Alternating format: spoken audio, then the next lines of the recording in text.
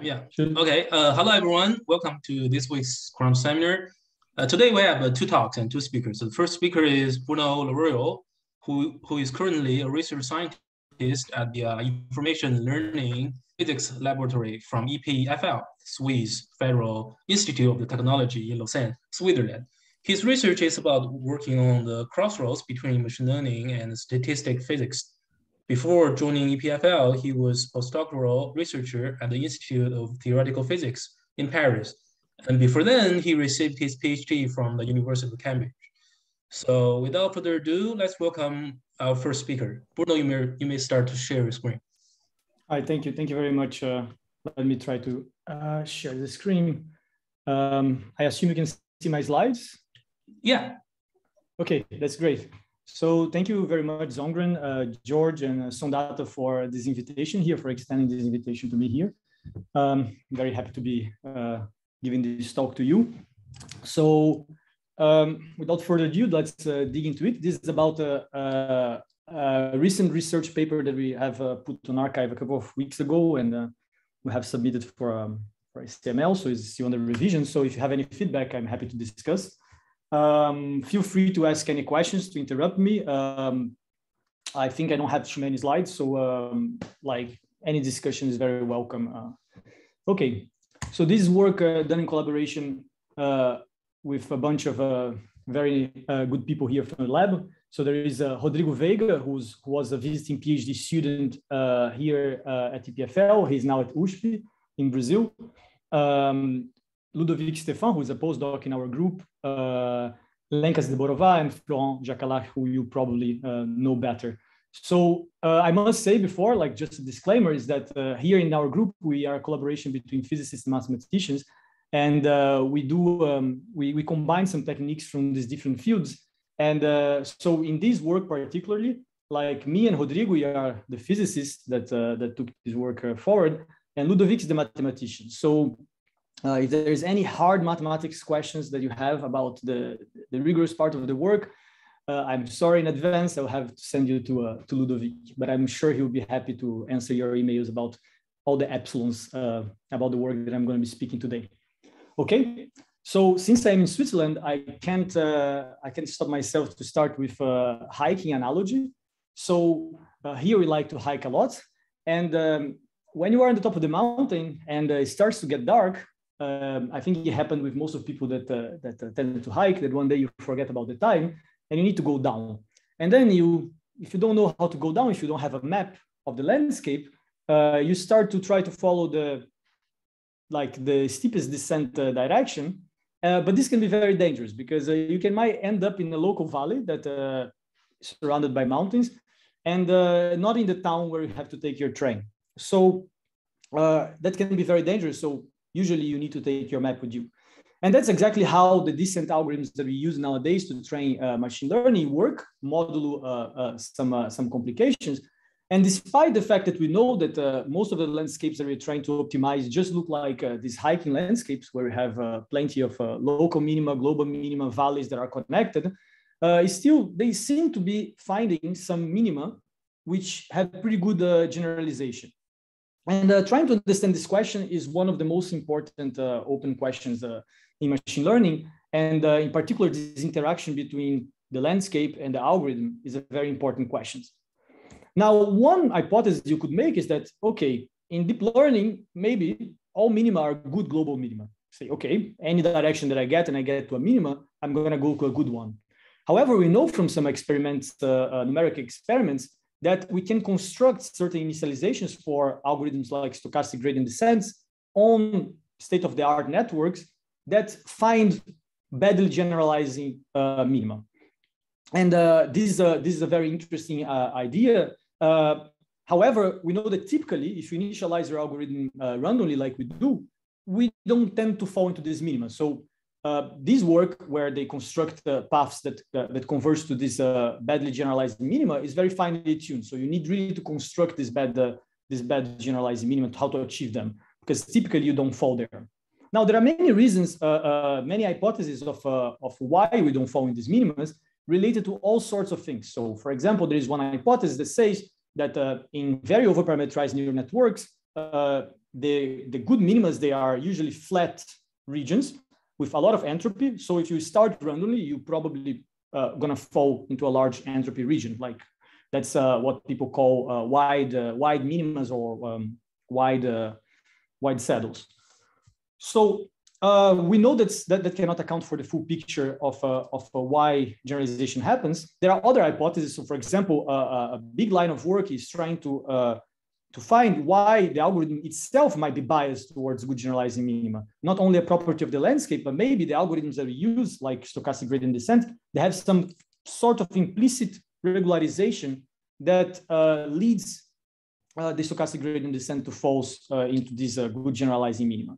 Also, we know from also other numerical experiments that cannot account for the full picture.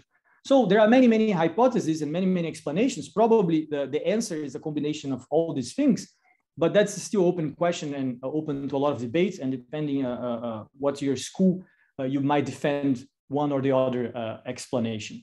Bruno, now, can I ask a naive question? Yeah. Why do we care about bad global minima? To avoid them or to go there? Well, we would like to avoid them, right? I mean, we know that the algorithms that we use typically avoid them naturally, and we don't know why. But we'd like to understand why, because if we happen to find one architecture, for example, where falls into this bad minima, we would like to know how to initialize our algorithm, for example, to not fall there, right? I don't know if this. I see. No, I got confused with this Greek paper. That they said the SGD can reach them. So yes. I guess it's a possible target. Yeah. Okay. It is a possible target because so the story is that we know that if you have random labels, there was this very influential paper in 2018 that shows that if you have random labels, still your neural network can interpolate these labels. And this means that even if there is no information that, right, like there's no generalization, it's just random, you can still interpolate perfectly if you have enough complexity in your function class. And then, however, we also know that if you run these algorithms on a problem in which there is generalization, so not random labels, we can also find good generalizing minima. And the idea of this paper from this group that I showed before is that they managed to build initialization that falls into this bad minima of the random labels problem using this idea. So they build labels that interpolate from the random one. They find this minima and they initialize close to it. And they show that even if the labels are not random, these minima still exist in the landscape. So you can reach them. So they exist, they are there. The algorithms, as far as we know, typically don't tend to achieve them. And understanding this is I believe, a very important question, because if we understand this, we can also bias our algorithms towards the good ones. And in particular, there is this line of work on the entropic stochastic gradient descent that exactly use ideas like that. They say, okay, so if good generalizing minimas have large entropies, say there are large regions in the landscape, let's add explicitly a term in our stochastic gradient descent that's gonna favorize like these regions. And then you can show that maybe generalize better or not. Like there's a lot of discussion about that in the literature. I'm not gonna take any side, just mentioning why it's an interesting problem and why it's important to understand it. So from the physicist perspective, we like toy models. So what we would like to do is like to find models where actually we can say something about this, because all these works that I showed, most of them are concerned like numerical experiments. So we'd like to find models where we can actually explore these questions and to study them. And the simplest non-convex problem that we can study is the two-layer neural network. So in particular, we have like an input layer of, I'm going to use here always dimension D for the inputs. We have a hidden layer, and I'm going to use dimension P for the size of the hidden layer. And then my predictor here, for the simplicity, I'm going to be considering a regression problem, so my labels are real valued. And my two-layer neural networks basically have a nonlinearity sigma and produce a prediction f hat of theta, where theta is the ensemble of parameters, both A and W, the weights. So there has been a lot of advance. Excuse me? Hello? Yeah? This is Lulu from Japan. So in your equation here, it seems to me there's no bias. Yes, here there's no bias. You can introduce a bias if you want. For simplicity, okay. I'm not going to consider a bias, but all the discussion that I'm going to present here generalizes to a bias. But you're right. You can either put the bias on the weights or explicitly write your bias. Here I'm not going to be considering a bias, but you're totally right. Okay. And okay, it's important to have a bias for certain architectures because the bias plays an important role depending on the architecture that you choose. Yes. Otherwise, F0 is always 0. Right? Mm-hmm. Okay. Thank you. So there has been a lot of advance in the direction of studying two-layer neural networks, and in particular, a recent development which has attracted a lot of attention was the so-called mean field limit. So the mean field limit exactly studies two-layer neural networks in the limit where the hidden layer, so this, the P in my previous slide, goes to infinity. And here I'm just going to give you a taster of this kind of results. I'm sure some of you are familiar. But for those of you who are not, I'm just going to give a taster. It's not my work, but I think it's good to know just to compare with what I'm going to be speaking later. So this idea of taking the hidden layer to infinity appeared more or less at the same time in different groups, independently. So like Lenaïque Chiza and Francis Ba in France, Grant and Eric van den Eyden in New York, Sirignano and Spilopoulos, I guess in Boston, and Urbana, and Songmei and Montanari and Nguyen in Stanford. So like separate works like that target the same idea. So what is this idea?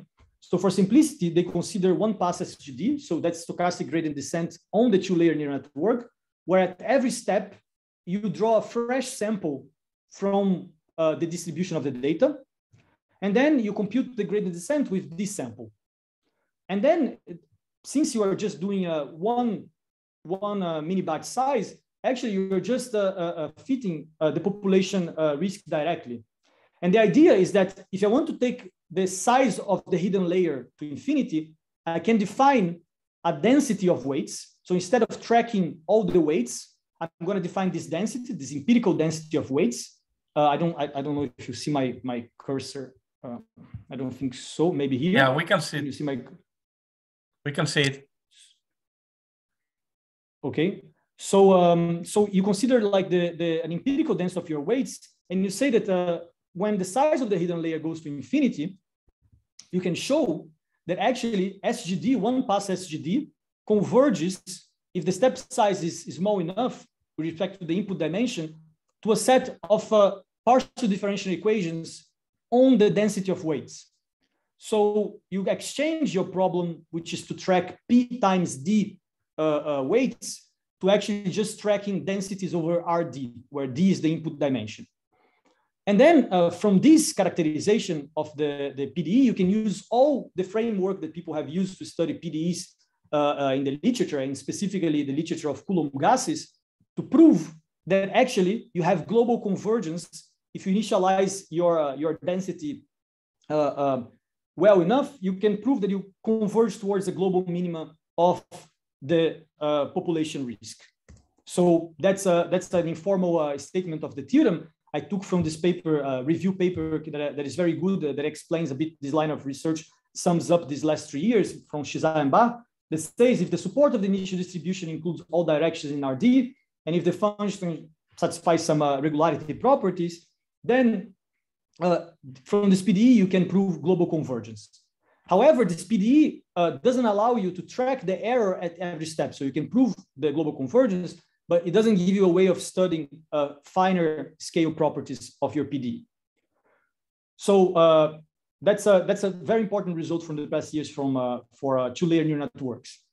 Now, we know that when the hidden layer is not infinity, however, not always you can reach the global minima of the population risk.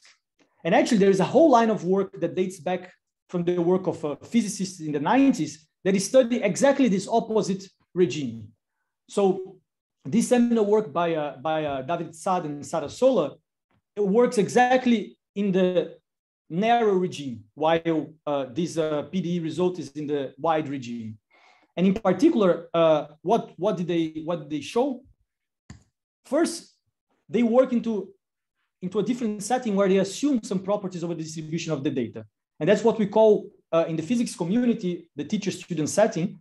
But I mean, sometimes in the machine learning community, you call like an oracle or a generative model for your data. So you're going to assume some properties of your data. And because you're assuming some properties, you can prove more refined results over the trajectory of your stochastic gradient descent. However, it has the drawback that if your data is too simplistic, maybe you don't capture too much of the picture. So you are making stronger assumptions to be able to do more maths, but they might be too specific, the result. So here, what they assume in the classical work of Sada and Sola from the 90s is that my Gaussian, my covariates, my input covariates are a Gaussian random variable, and the data, the labels, are generated by a neural network itself, which I'm going to call the teacher network, up to a additive Gaussian noise of variance delta. So my data set, my pairs of X and Y, are going to come from this process of the teacher network. You draw some X, you generate some labels from this network, from this two-layer neural network, and then this data set is given to the statistician who will try to fit it. In particular, note that I'll consider a teacher network, which is also a two-layer neural network with a hidden dimension K. And I'm going to specify what K is next. So once you generate the data, this data is given to the student. And the student here, for the purpose of this work, is going to be also a two-layer neural network. And given the data, the student try to learn the teacher network. So that's the setting that Sada and Sola considered back in the 90s. Note that not necessarily the two networks have the same dimension. Here, just for simplicity, I'm going to be fixing the second layer weights to be constant. So just 1 over P for the student and 1 over K for the teacher. So this also can be generalized. You can also prove all the results that I'm going to speak about if you learn this layer. But it's not going to be very important for the discussion that follows. So for simplicity, I'm going to consider the case where we just train the middle layer. And then once we have that, our goal is to track the generalization error. Now, if you look at the generalization error, now that you have a model for your labels, the generalization error is just going to be the difference between the labels minus the predictions. And in particular, everything depends on this scalar product between the weights with the features. So instead of taking this high dimensional average in D dimensions, if I knew the statistics of these pre-activations, I could exchange this average for an average over the statistics of the pre-activations, where this is the second moment of these fields. So if the data is Gaussian, then these fields are going to be Gaussian. And in particular, they're going to have some covariance and some mean. The mean is 0, and the covariance is going to be given by a matrix, which is K by K plus P times K plus P. So for tracking the error, I just need to track the statistics of the pre-activation. And note that the statistics of the pre-activation are low dimensional quantities. They are, this is a vector in RK, and this is a vector in RP, while the weights were K by D and P by D.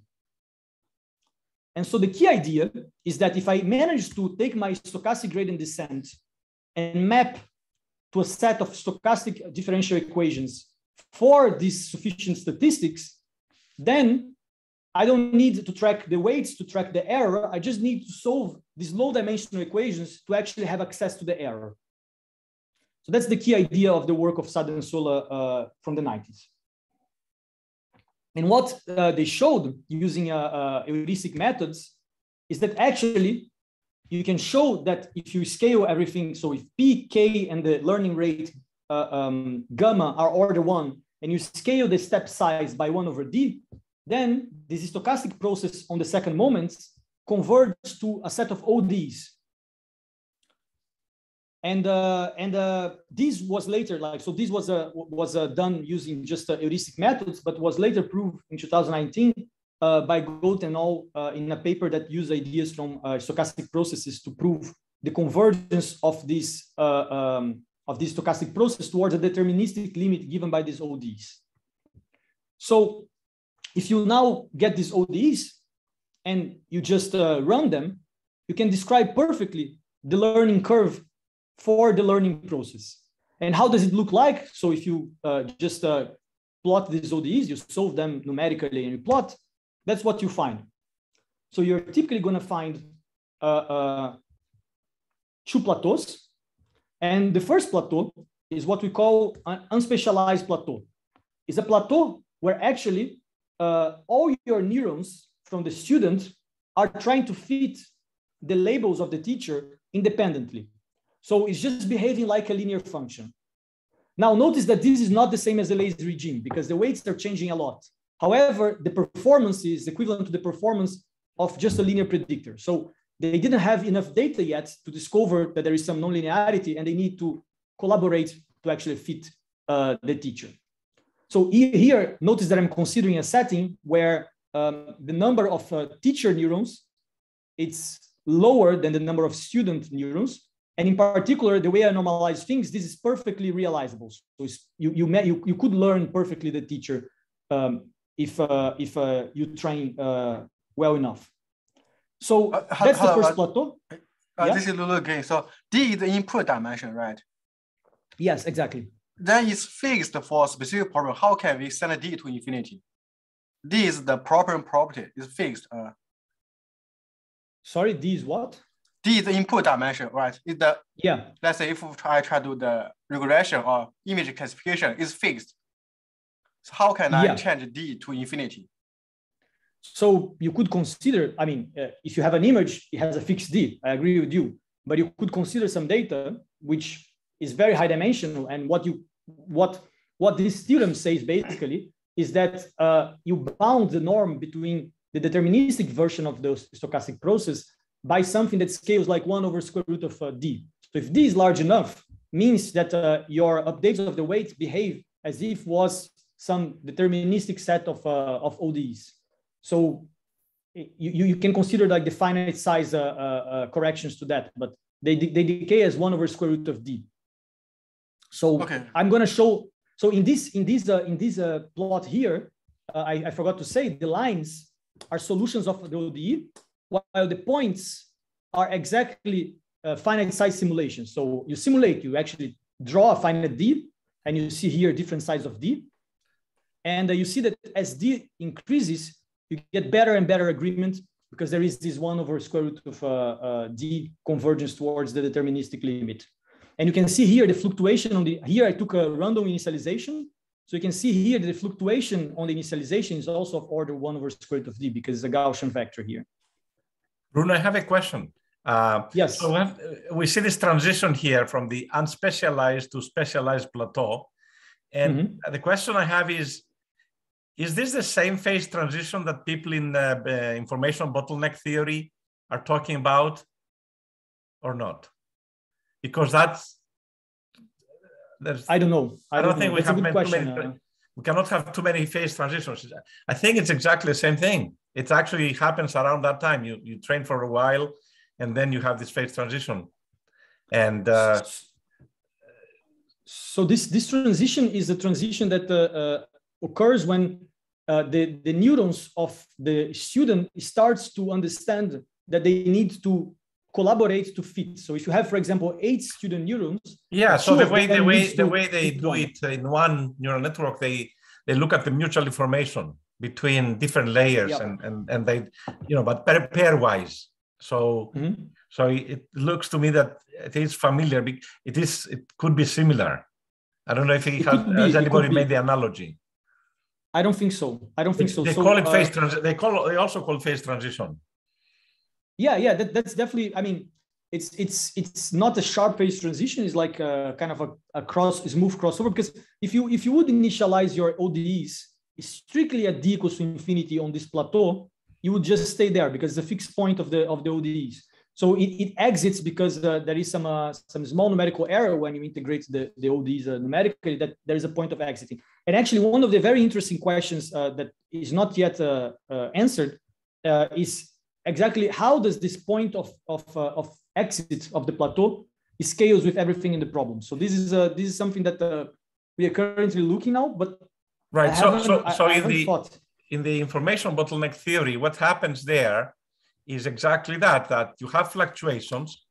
So the fluctuations up that point are small, but then at this point, the gradients of the fluctuations become order 1. Yeah. There's a very beautiful plot that they have in all their papers. Naftali Chibili and others, and his offsprings, but somehow it should be related because it's just from different perspectives, I think. Yeah, that's an interesting comment.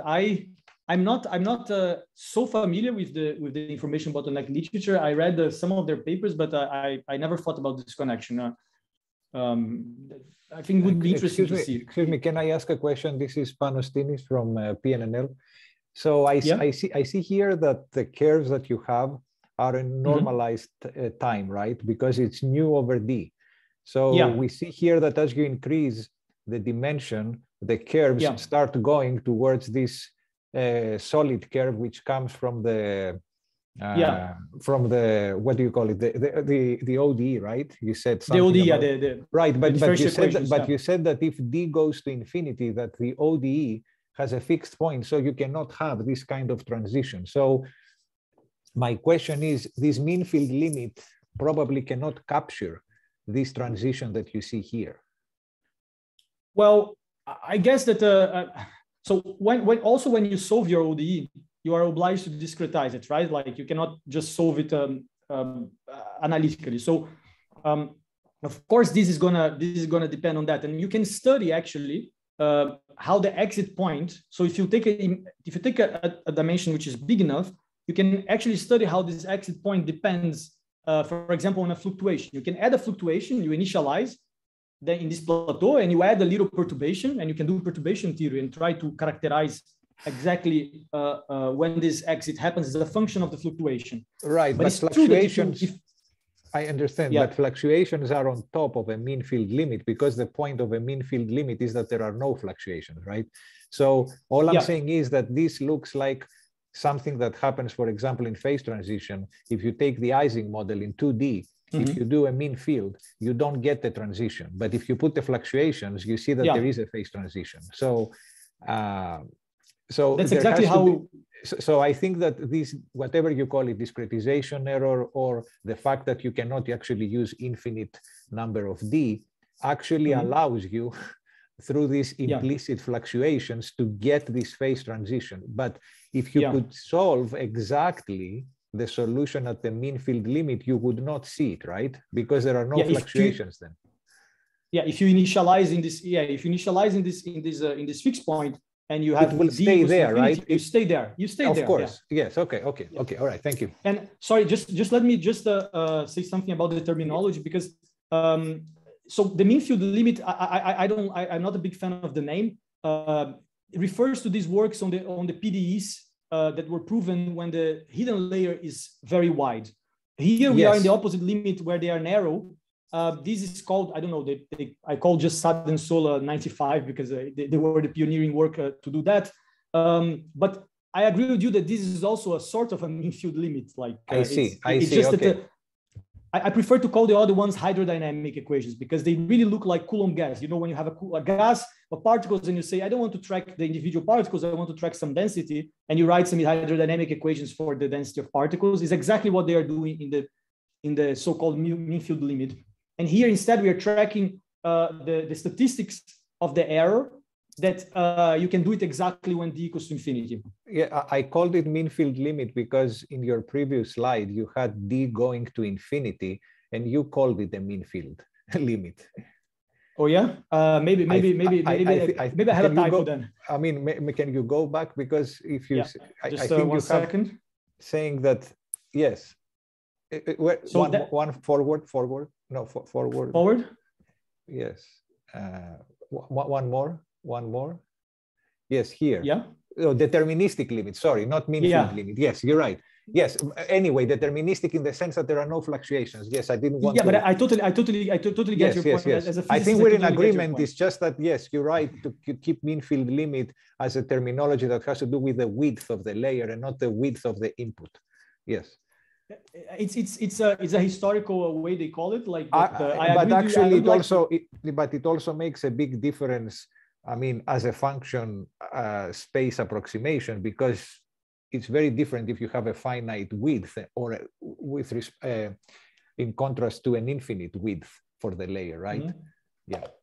Okay. Yeah, that's exactly going to be the point of our work. We're trying to exactly bridge these two regimes. But it's kind of a spoiler. Yeah. Oh, so, sorry. Thank you. No problem. Thank you for the questions. I find great if you have. Please feel free to ask. Yeah. Can I ask a quick question? This is Yanjong from Brown. I might miss something, but if I understand correctly, you can think of introducing zeros, and without changing any function, you can increase the dimensionality. So if I might miss something, do you have a certain condition that prevents that the case? If that is not the case, then you can introduce a lot of D's, even goes to infinity, but without changing your function. So you mean introducing zeros on the hidden layer or in the input? In the W star. So in the teacher network, you can first have a W stars, but you can add up more zeros and increasing dimensionality. Mm-hmm. Then, so without changing function, you can let D goes to infinity. Then it seems doesn't making sense to me because the teacher network has a zero, so that basically that's let's say, there could be 30-dimensional function, but by introducing zeros, you can still claim that it's a 1,000 dimension, 100,000 dimensionality. So is there... I think that, so what I need really is that, I need really that these, what I call these local fields, which you can think as the pre-activation of both the teacher and the student, I need that the joint distribution of them is going to be a Gaussian. And actually, you can show this when the covariates are Gaussian, and when probably you need to assume that they are well-behaved enough, the teacher weights as well. Because I need this condition to hold, to be able to write this limit. But that still follows I don't see any problems, because by introducing zeros, you don't, I mean, lambda star is still Gaussian, but you have a dimensionality is missing somewhere. It feels like, you know what I'm saying? Like WX1 plus 0 times x2, that's d-dimensional, but still give you one-dimensional output. And W1x, that's still Gaussian. So by introducing a lot of zeros, Gaussian, it doesn't change anything. So that I feel like something is missing somewhere. Well, you're changing that at some point your K, which I call K here, which is the teacher hidden layer. Yeah, K can be fixed, but I'm talking about input. So K can be fixed, but inside lambda can be W1 x1 plus 0 times x2, then that's now two-dimensional, but it's still basically one-dimensional. Okay. And that's still Gaussian, because you're just adding zeros, so nothing changed, but you can let dimension goes to infinity by keep introducing zeros. So then basically you are changing, our data is fixed, then your student network keep increasing dimension. Then if this is still hold, then I think something is wrong, or I might misunderstood somewhere. So you want to keep D fixed, or you want to keep K fixed? K is fixed, D is increasing, but teacher network doesn't change a bit because your W stars just adding zeros for the next increasing dimensionality. So I'm comparing W1 star x1 versus W1 star x1 plus W2 star being 0, x2 plus 0 times x3, dot, dot, dot. Okay. So you're adding zeros. Yeah, the input is keep adding zeros, then you can keep increasing the dimensionality while you keep your training data to be the same as all dimension. I mean, dimension 1, for example. But you're keep increasing teacher's dimension, I mean the student's dimension, because assuming we don't know what is teacher, then if it still works through, and I feel like something is missing. I need both of them. I need both inputs of them to scale like D. Yeah, sure, you can do that, but the W star being 0 all but finitely many. All but finitely many? You understand my, yeah, so like W1 star is not 0, but starting from W2 star, you can set all zeros. Yeah, anyway, I think that I don't want to take too much of time. Okay, but, okay, I'm gonna think about it. I'm gonna think about it. I think you get my point. I think you get my point. I think I get your point, and I think there should be a problem in the assumptions of how you prove this that doesn't allow what you're saying.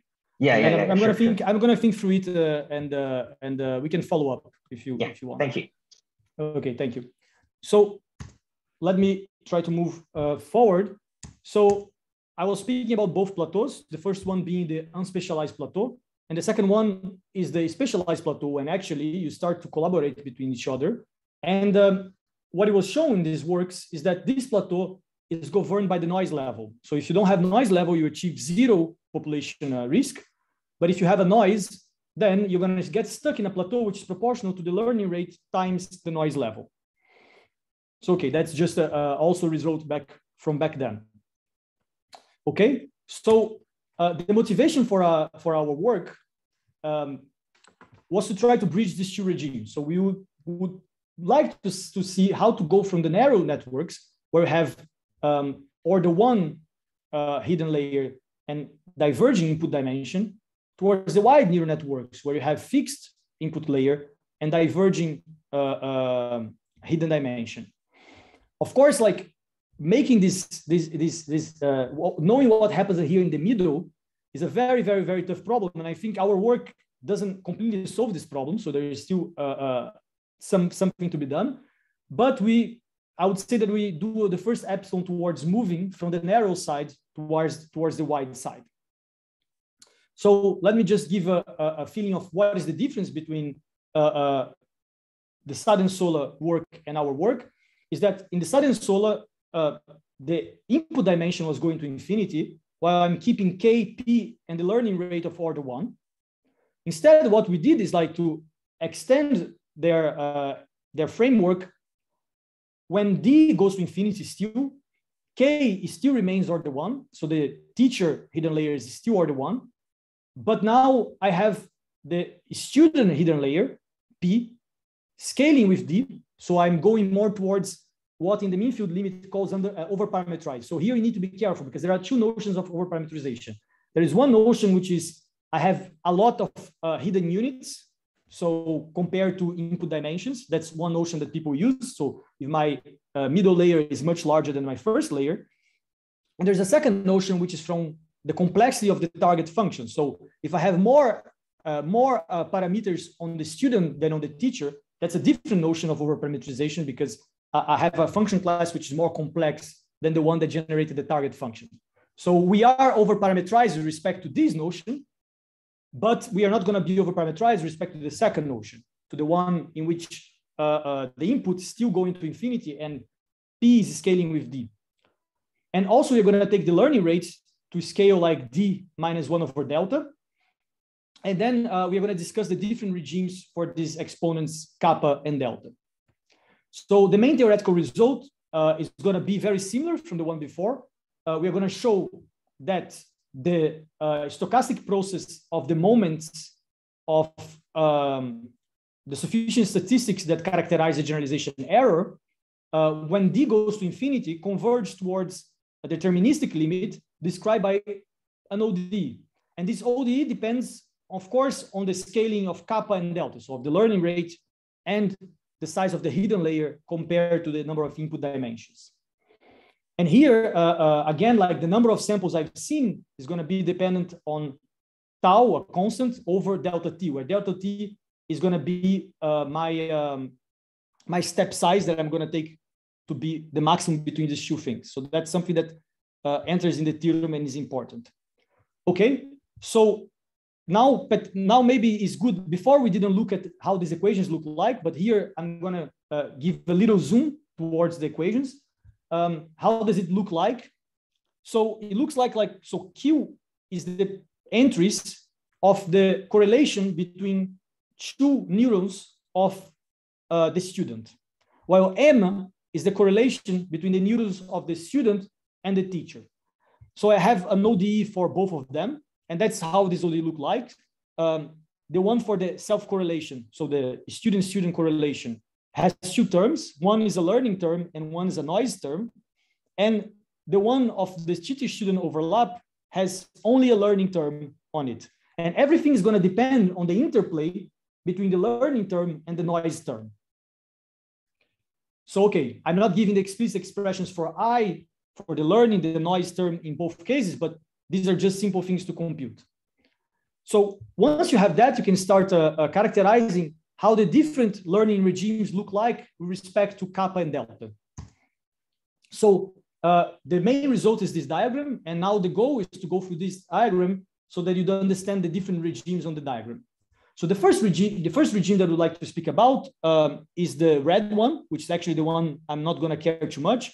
In this regime, when kappa plus delta is less than 1/2, we don't have ODEs. So we don't manage to define a time that goes to 0 such that you converge to the deterministic limit. So that's a regime that we cannot say anything. So we are not going to speak about this regime.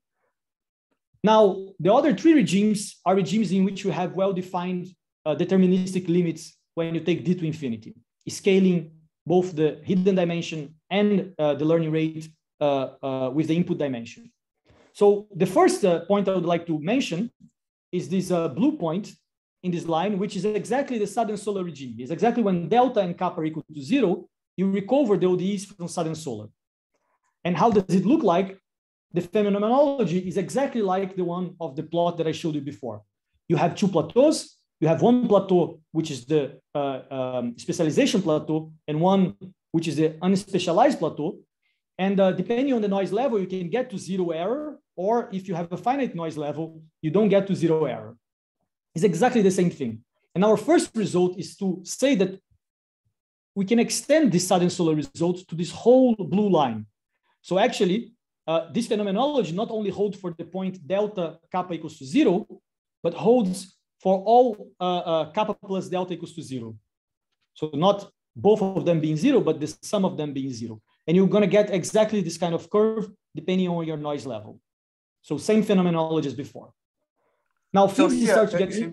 Yeah. So okay, can you clarify a little bit? What do we mean by perfect learning? What do we mean by bad learning? Yeah, okay. So that's a good question. So I'm going to show plots for you to understand what bad learning means, but perfect learning is easy to grasp. It's like you're going to be able to achieve 0 population risk, even if you have noise in your problem. Okay, then from a figure here, so if the delta is 0, delta is positive, then I always have perfect learning, right? No matter what the kappa value. The only condition is the delta is positive. Yeah, exactly. So you can have perfect learning, both having kappa equals to 0, so not scaling your hidden layer, but changing your learning rate with delta bigger than 0. That's one option for you to achieve perfect learning. But you could then also over-parameterize. You can also increase your hidden dimension. So I'm going to be careful here because of the two notions of over-parameterization, but you can also increase your hidden dimension and having your learning rates to be slightly less than 0. So you could. There are many ways you can be in this green region. Yes, but it's a little bit, let's say, anti my intuition because if the learning rate, the delta is positive, so which means I can always have perfect learning. It seems let's say, too good to be true. Yeah, that follows from the equations. So from the deterministic equations of because in this regime is exactly when the noise term doesn't contribute and you have just a learning term, and this learning term dominates. And actually, I'm going to show some plots where again in these plots, like the solid line is the ODE, the solution of the ODE, and the dots here are finite size simulations. but there is a catch here, right? I'm answering also to what Lou said, because if delta is greater than 0, if you go back one slide, right, your learning rate as d goes to infinity goes to 0. So in order to achieve perfect learning, basically it will take forever. It will take forever, right? Yeah.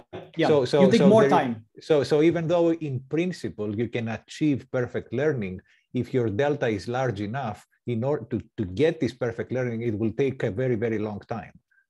Yeah, that's a point I was going to make later, is that there is a fundamental trade-off, because also the time, since we are doing one pass SGD, the time is proportional to the quantity of data. So you need to see much more data to actually achieve perfect learning if you want to put your delta very large. Yeah. Okay, thank you. Thank you. So you need much more information. So there is a trade-off between, in some sense, over-parameterization in the sense of a big hidden layer and a learning rate. So if you want to put your learning rate smaller, you can increase the number. What you'd like to be, you'd like to be close to the blue line. So you'd like to be close to a point where delta is as small as possible, but not touching the blue line, because otherwise you don't get perfect learning. So like an epsilon outside of the blue line is a good place to be. Can I clarify something here? So this diagram shows when d goes to infinity and you get the ODE and what that ODE can do or not, right? If I understand correctly, the learning part, if the green regime, you just ignore the noisy part so that you can able to get a perfect learning. And plateau, you have a balanced term so that both terms survive. And bad learning, you have the learning part disappear. You only have a noisy part, and no ODE part. You don't get any ODE. That's my understanding. Is that correct? So yeah, in the red part you don't get an ODE. In the orange part you do get an ODE, but it's an ODE that stays forever at no learning. I'm going to speak about it after. Like basically, since you only have the noisy part, remember that the teacher-student correlation depends only on the learning part, doesn't depend on the noise part. So the teacher only correlates with the student, sorry, the other way around. The student only correlates to the teacher if the learning part is not going to go to 0.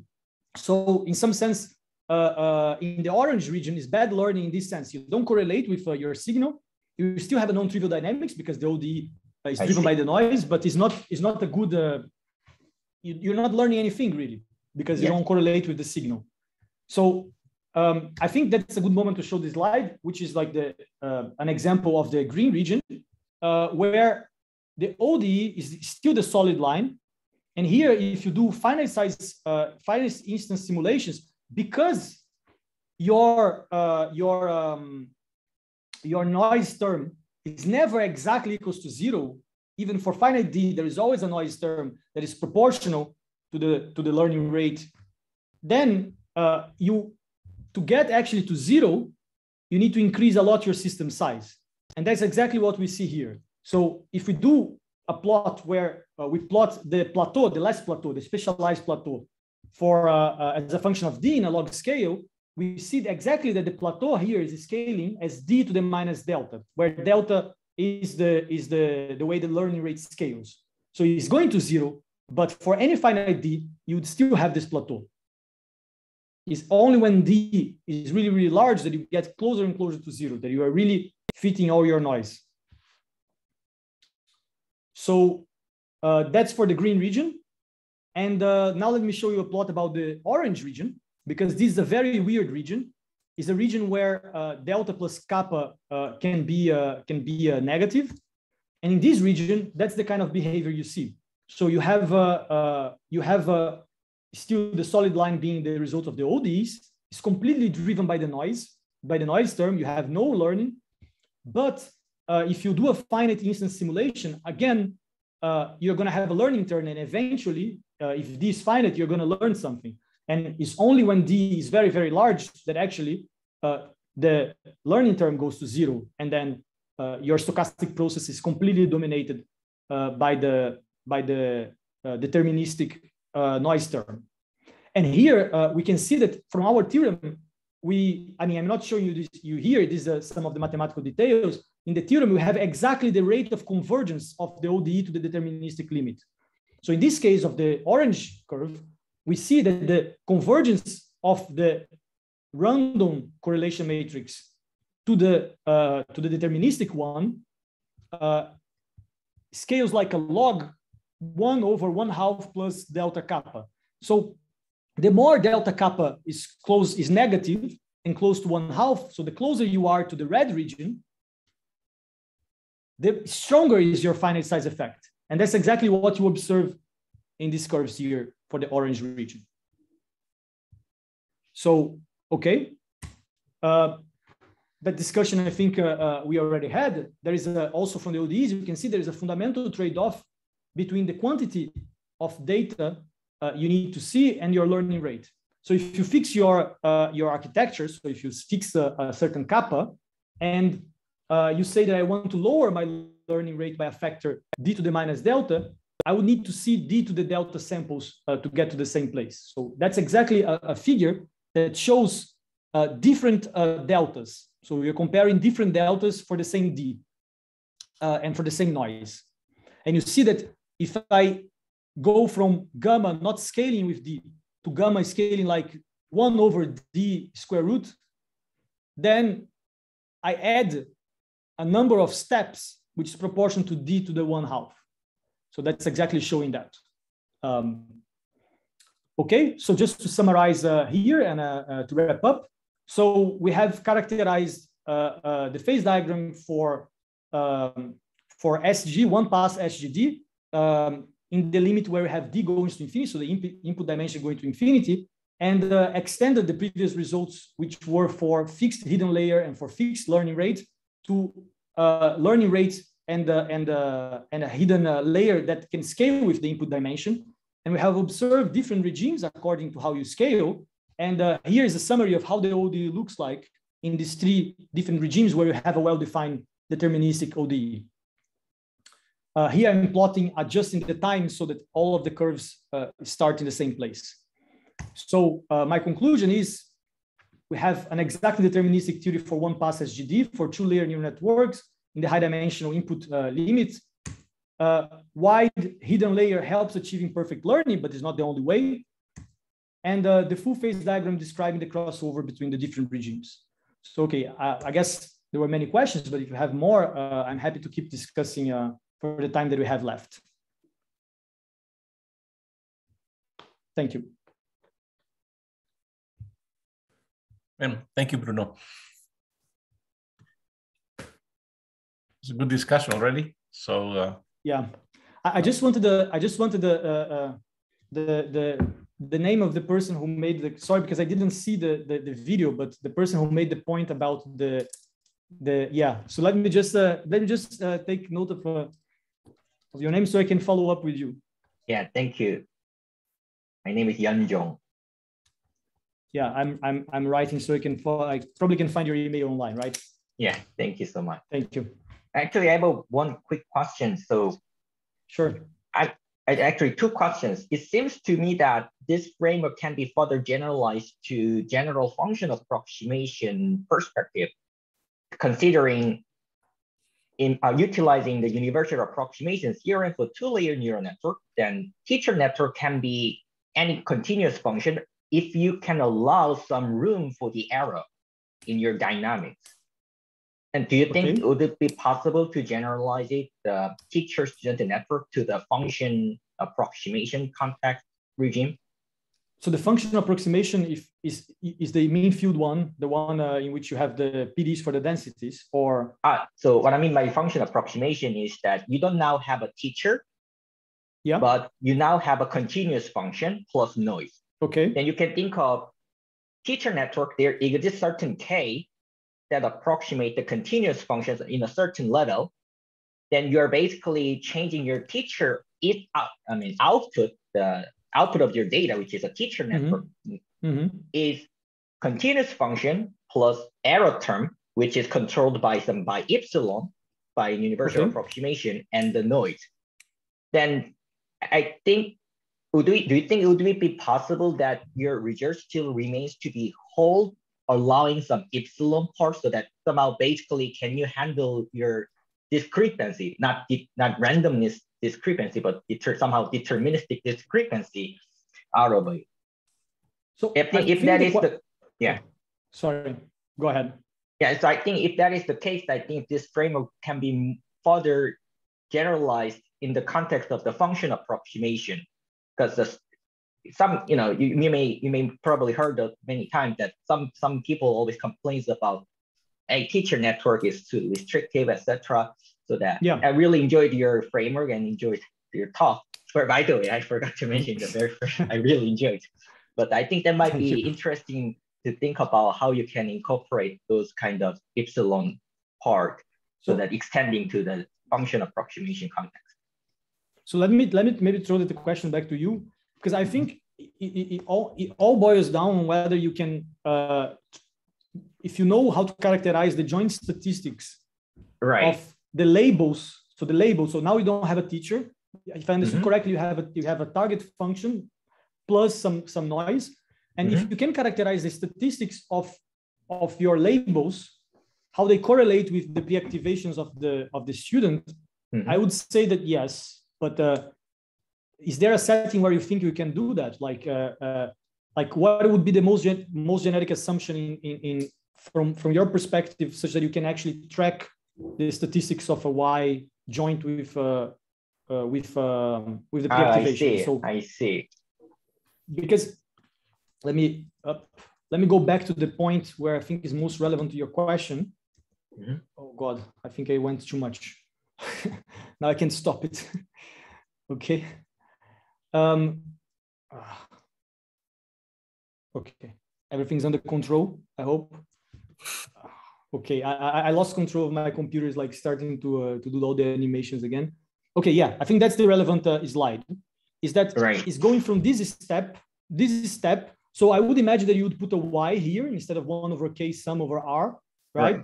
And the key step is to change this average over X, which characterizes the population risk, to an average over the joint distribution of the pre-activations.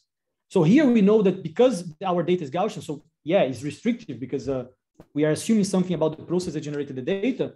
It allows us to be sharp. So we can tell you that the error is 0.5 if I see. It's not down. But it's an interesting question, because probably there is room for generalizing this. It's a line of work that we have been doing in our group here, is to try to lighten the assumptions of teacher-student models over the structure of the input data, like to put more and more structure, and to see, we are not into the point where you can put something generic, but we are in a point where we can put some universality class. Like we know that there is some sort of labels that fall within a certain Gaussian universality class that we can do this kind of characterizations. There are some works on that as well, but it's not as sharp, I think, as what you're suggesting. I see. Yeah, thank you. I think we can talk a little bit more over email. Okay, yeah. Thank you. Can I ask one more question? Yes, Panos. Yeah, of course. Sure. So what happens if you add one more hidden layer to your analysis? I mean, what will happen to your analysis? Have you tried to add one more layer? I think that question, I'm going to give exactly the same answer as I gave to Yan-Jong, which is it all boils down whether you manage to characterize the statistics. So one thing that we know how to do is to train the last layer. That's possible. So the 1 over P that I put here, actually I can train, because these are just scalars. They are order 1 with P. If you're in the Southern Solar regime where these are all constants, this can be done. But if you want to go deeper, like 2 hidden layers, then we don't know how to characterize this statistic. So it would all boil down to whether you can control the joint statistics of the labels together with the pre-activations of each layer. And maybe you can think about having a conditioning where you first condition on one layer and you characterize the joint statistics. But since you are training both layers, the joint statistics are also changing. They are not staying Gaussian. You could try to approximate that. We have tried to do this in the past. Okay, but here, what is Gaussian here is the lambdas, right? In the sense that the lambdas, sigma, that the sigma does not have Gaussian statistics, right? Because it is. No. So all I'm saying is that you already have a difficulty there. So what would happen is that you take these sigmas and you feed them again into a second layer. So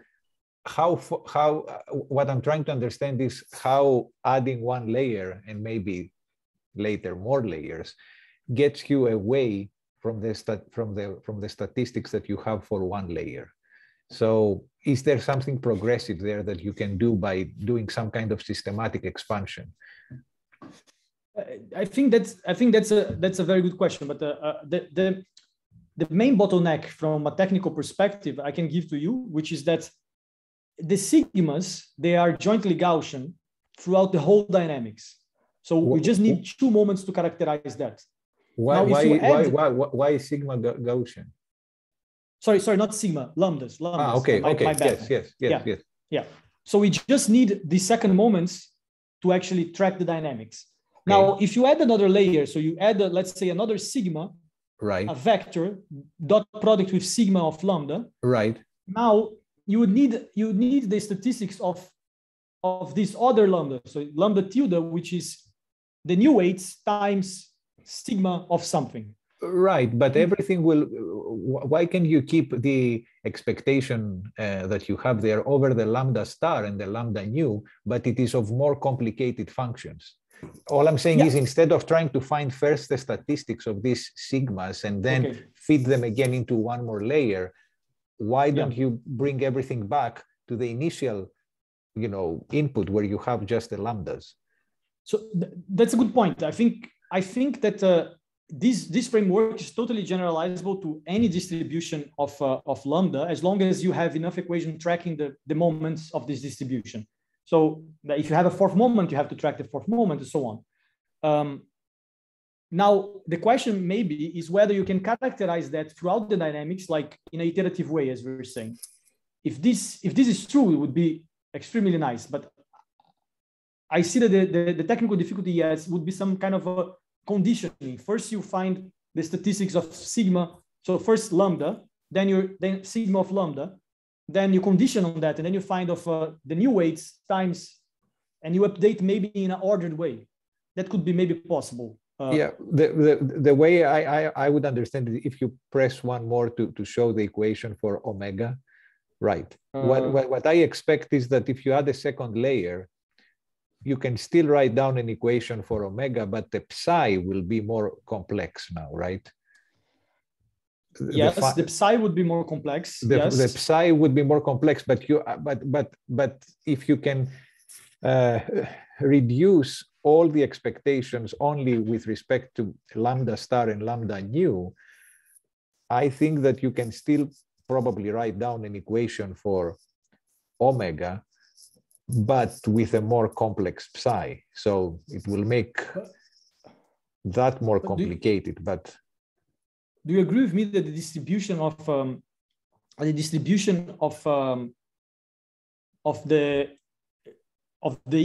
the outer layer, so the one which is the dot product between the new weights you're introducing times the sigma of lambda, this is changing with time? That is changing with time, but all I'm saying is that will be a function of the omega. So if you can track omega and you know what this function is, you can keep track of what is happening between the two hidden layers.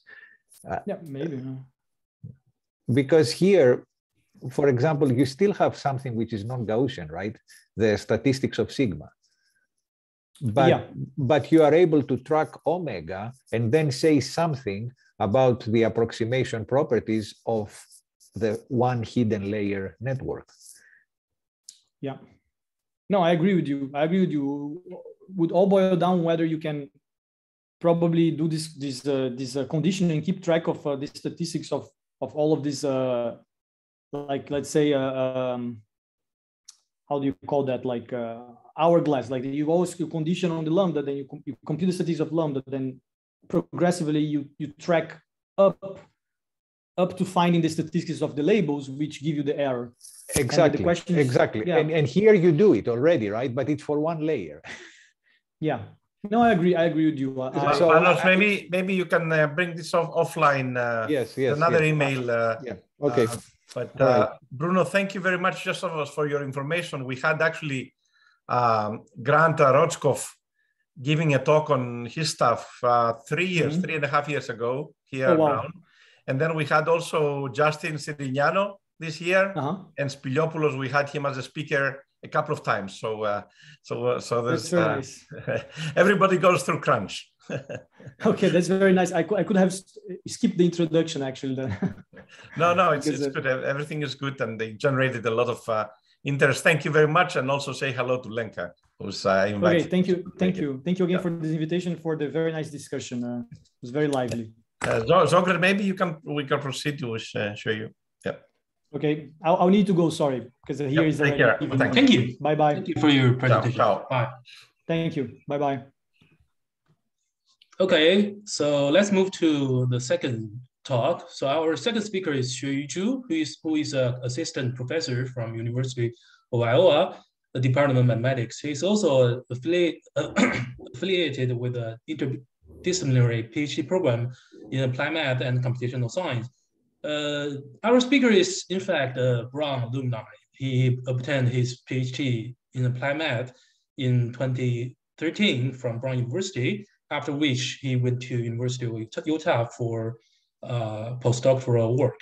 His research interests included computational math, scientific computing, uncertainty quantification, model reduction, and scientific machine learning. So without further ado, let's welcome our second speaker. So you may want to start. Yeah, I can't share my screen. Oh, sorry. I'll make you co-host. Okay, thank you.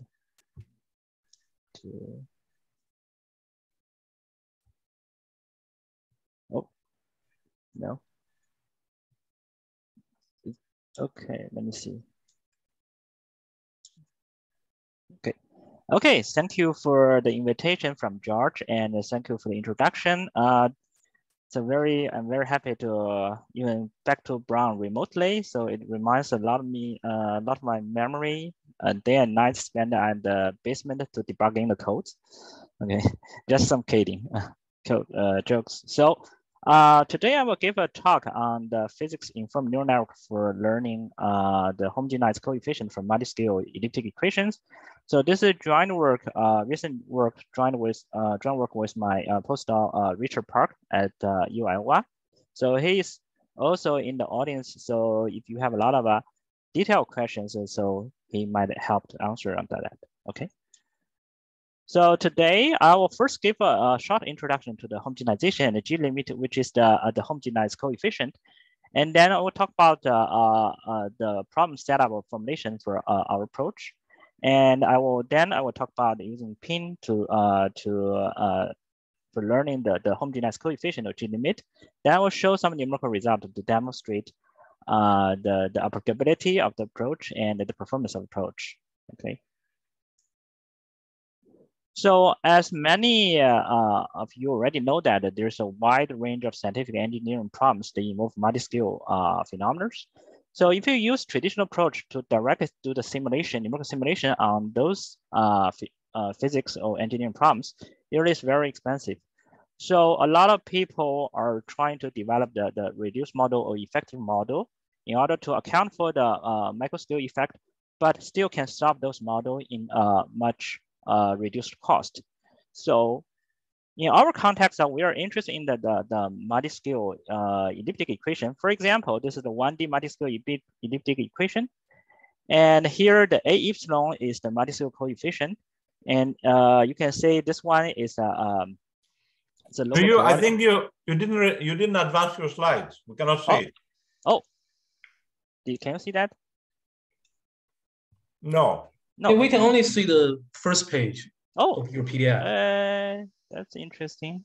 Let me see that. No, we can see the. Yeah, but when I make it full screen, it seems everyone cannot see that. Now we can see the second multi-scale, the motivation. Now we can see the okay. Yeah, but when I make the full screen, it seems everyone cannot see that. So right now it's okay, or yeah, right now one it's more. Okay. One more. Oh, one more. Okay. Yeah. Okay. So now okay. we're good. Yeah. Yeah. Okay. So so for example, this is a 1D multiscale elliptic equation. We have this A epsilon.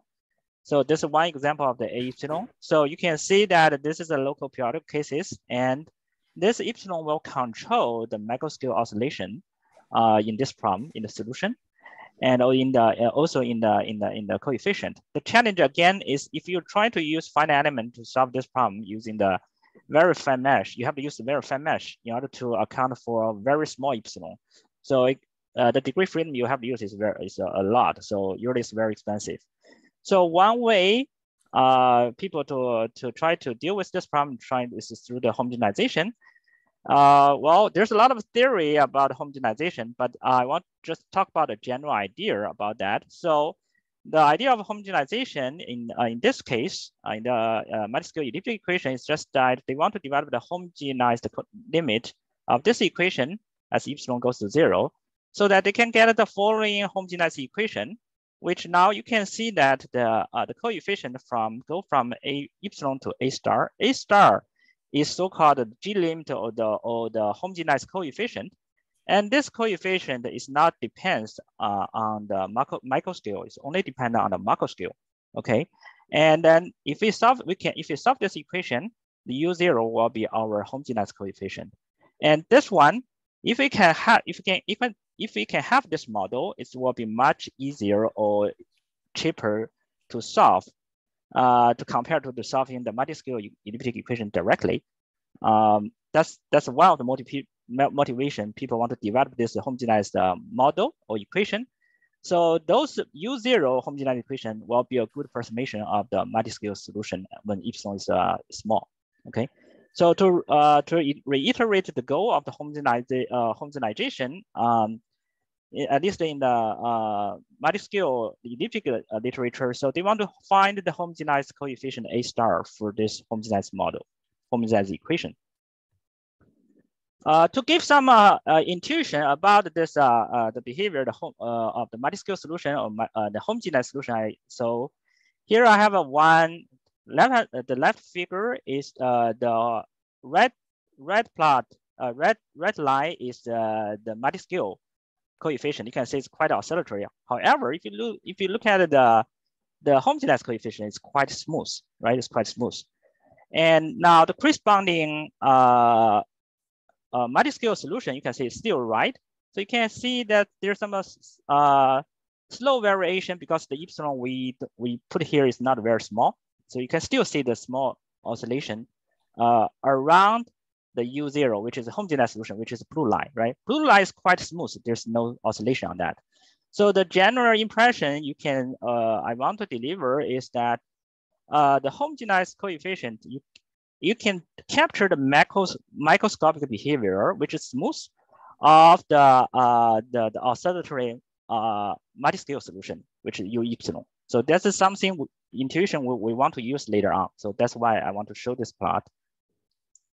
Okay, now traditional way to do the homogenization, they usually require the periodicity assumption for this multiscale coefficient. So basically, they assume that this coefficient is periodic with respect to x over epsilon in some periodic cell, and they have to develop this local cell problem for each of the location in the periodic in the spatial domain with a periodic boundary condition.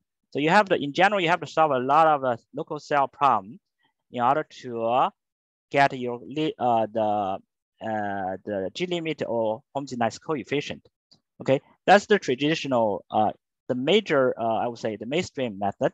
Of course, there are some methods that can handle the cases which is non-periodic cases, but in general, so the main challenge for homogenization is that either it's not given a new problem which is not in the non-periodic cases or non-standard cases, it's not clear how to get from A epsilon, the multiscale coefficient, to the homogenized coefficient, the A star, or it's non-trivial to do the extension. Either it's not clear, or is not trivial to do that, or it's very difficult to do that.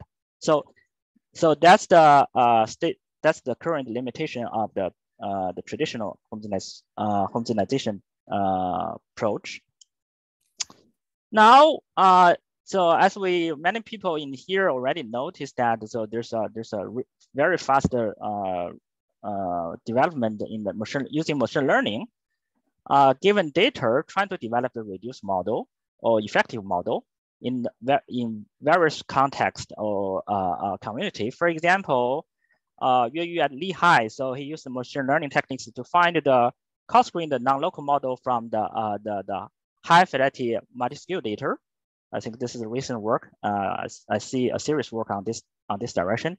Also, George collaborated with his collaborator, try to recovering the effective permittivity parameters from the scattering data in the inverse scattering electromagnetic problems. It's also a multiscale problem, but the multiscale nature is different, slightly is different with the multiscale elliptic equation.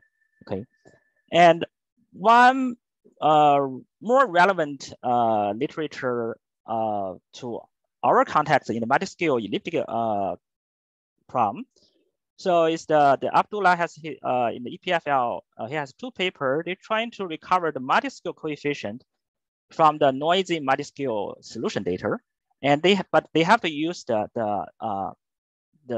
known homogenized model to do that. So so here you have some that have some limitation because in some of the setting, so you don't know how to get an A star. So how to from a homogenized coefficient to from the multiscale coefficient to a homogenized coefficient still is not clear. Okay, so but motivated by those development, so there's a lot of other literature. So just trying to name a few so that I'm familiarized. Okay. So motivated by this recent development in this direction, so we want to consider the following problem. We still want to consider the following elliptic multiscale equation, but we want to remove the dependence on the. We need the A epsilon, the multiscale coefficient, to be periodic. We want to remove this assumption. Okay, that's one of our goal. So in this case, we're trying to look at this problem in terms of if you're given data. So now this problem become an inverse problem. So we want to learn the G limit or homogenized coefficient A star. And meanwhile, we want to learn the corresponding homogenized coefficient if some data is given. Okay, I will talk about what data could be available for us. Okay, and our wish list is trying to say is that we don't need the periodicity or explicit formula from the multiscale coefficient A epsilon. We don't want that because that will cause a little bit more trouble. Sometimes if let's say if your data is come from sensor, you basically don't know what is the A epsilon. So if approach or method framework don't need the explicit formula for the multiscale coefficient, that'll be very good. Okay. Okay. So how do we do that? So now, so we have this. So based on the classical homogenized theory, at least in the multiscale elliptic equation. So when we actually know the structure of the homogenized equation, the only thing we don't know is the homogenized coefficient. Now, let's say if we have the U0 data, the homogenized solution data, this one will be relatively standard problem, easy problem to solve because this data is consistent with the equation. Okay, and A star again is a smooth coefficient. In general, it's relatively easy to estimate the A star or learning A star from the data. The question is that what could be the option for data? Okay, if you recall the literature I show here, so most of the data I believe they are using the multiscale solution data. So now the question is that, can we use this multiscale data as a surrogate for the homogenized solution data?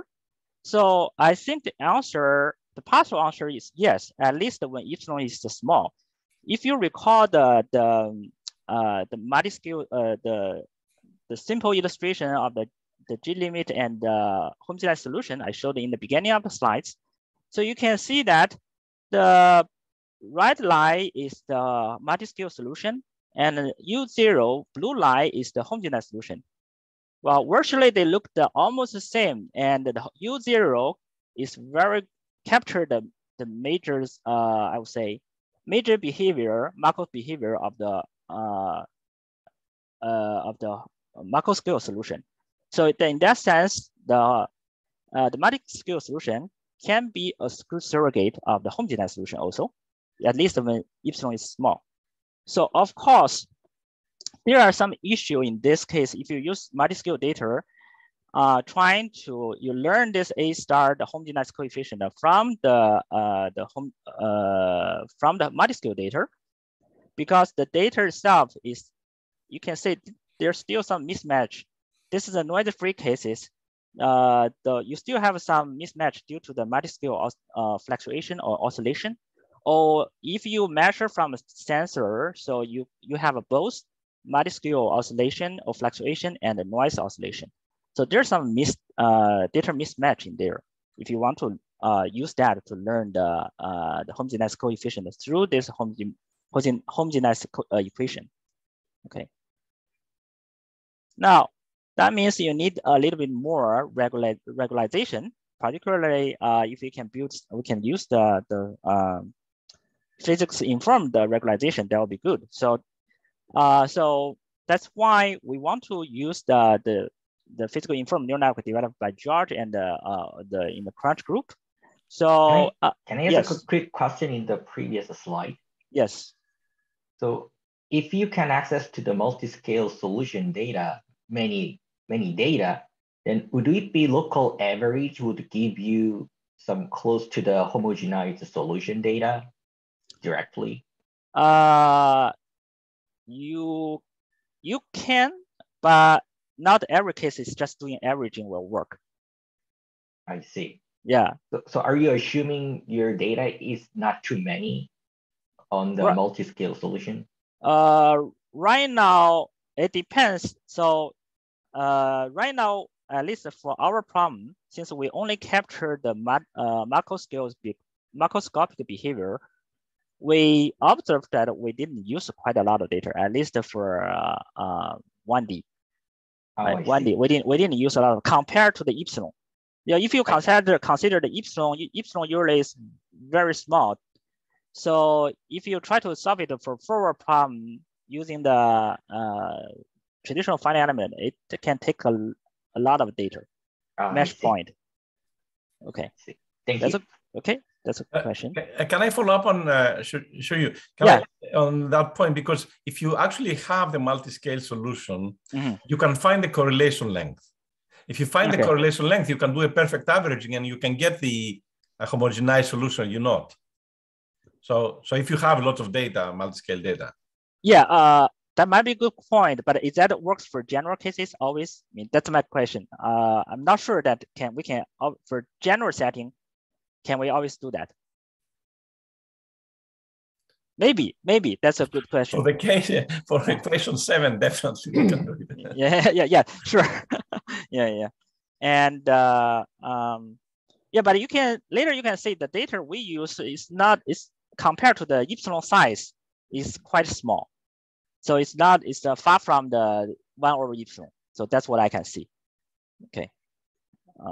But that's a good question. I need to think more about that. Okay. But don't go with the epsilon. That's what I'm saying. Don't go with the epsilon for the average. Go with the correlation length the 2-point correlation, which you can actually discover from your data. Oh, okay. You can compute from your data. Okay. That was my point. So do a smart averaging. Oh, okay. Yeah. Question. Yeah. And sorry. And also a typical issue that pops up here. I mean, not in this plot, but you have to.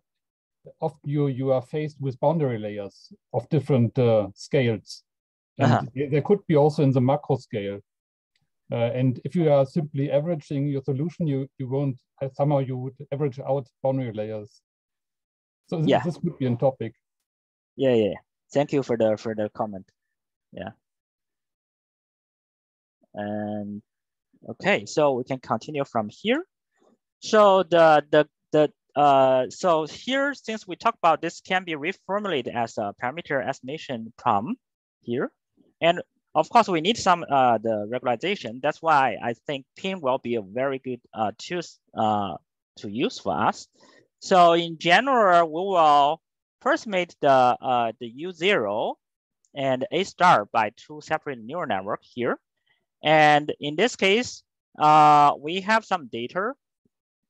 You can see our network approximated U0, but the data we have is multiscale data, okay? And then we want to put the regularization, which is a PD loss. Instead of putting the multiscale equation directly, we want to put the homogenized equation here. So which is okay, go back, which is this term, okay, which is this term. This can help to the neural network to promote the homogenized solution in order for PIN to do a good approximation on the homogenized solution and the corresponding homogenized coefficient. And that's the major, I would say we want to touch to change the PIN formulation, but I'll try to use a different way as before, from different way, okay? And here, this is the data. And in this case, we mainly consider the boundary condition is directly boundary condition is easy to impose because we want to focus on that.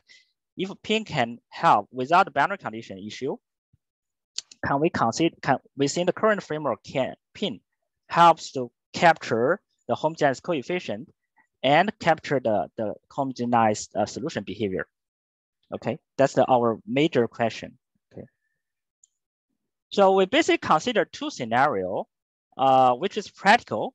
So we consider first cases is in our numerical test. So we consider first cases is A epsilon is known, and we have the numerical corresponding multiscale solver, forward solver.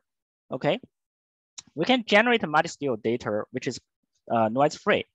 Now the question is that the practical aspect for this one is that even though you know A epsilon, you may not necessarily know how to get from A epsilon to A star.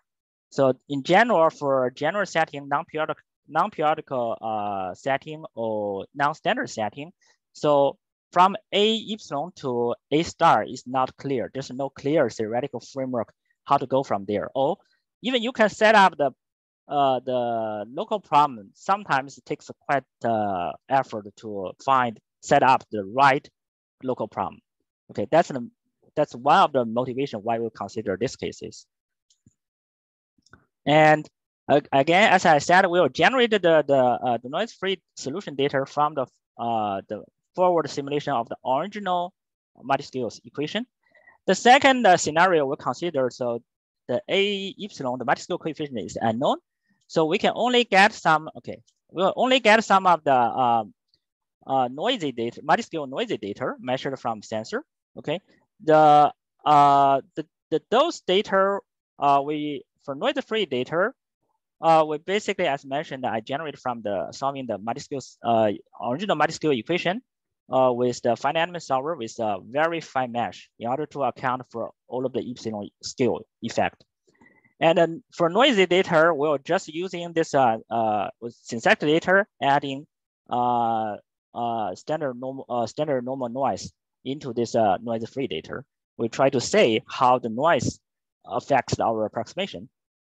And in the following slides, the A hat star, that's our PIN approximation, and the U0 is our PIN approximation to the homogenized solution, and this is the PIN approximation to the homogenized coefficient. And A star and the U0H will be our reference solution for the homogenized coefficient or G limit or the homogenized solution. Okay, with this notation, I want to start with a very simple, relatively simple example. This one is a local periodic cases. you can say this is the corresponding multiscale coefficient, and it's local periodic.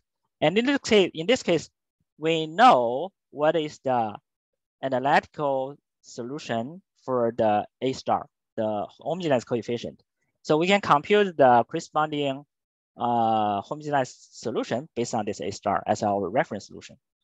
Now, to start with, the result, first result I want to say is the noise-free cases with different epsilon.